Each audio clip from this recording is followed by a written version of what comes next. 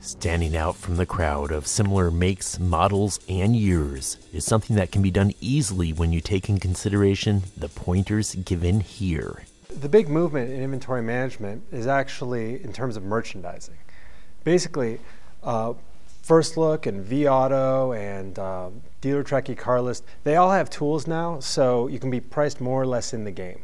Everybody's priced pretty similarly. It's very hard to differentiate on price anymore. So the critical thing is to sell on value.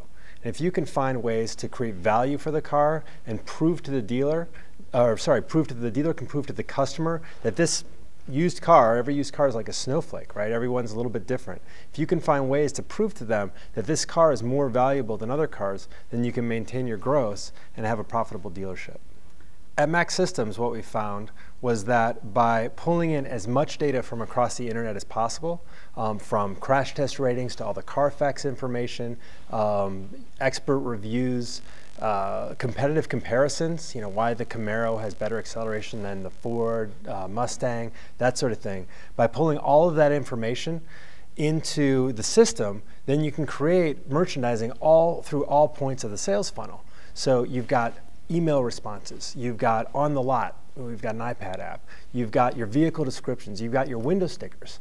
For example, you can put packages on the window stickers. Nobody else does this.